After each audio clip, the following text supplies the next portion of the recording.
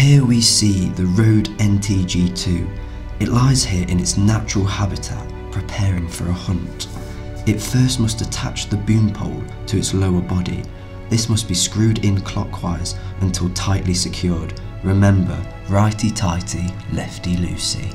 The red cable then gets inserted into the blimp.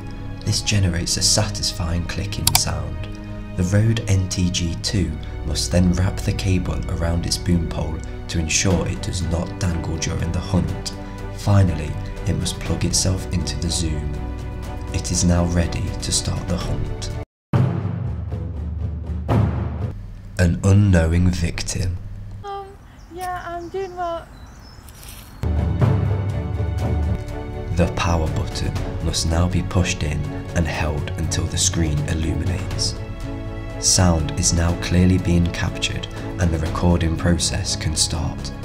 PFL is pressed and phantom power is selected. It is important to note that the levels must be between -12 and -6. As a shotgun mic, its hearing capabilities are limited to front facing, or in other terms, this creature is unidirectional. The Rode NTG2 has thick fur surrounding its body or blimp. This is often referred to as a dead cat. This allows it to record during windy conditions and limit unwanted sounds being recorded. It can also be removed if not needed. With a full stomach, it is now time for the Rode NTG2 to return to its burrow. The cables are unplugged and spooled, kept in place with tape. The boom pole is detached and placed in its own separate burrow.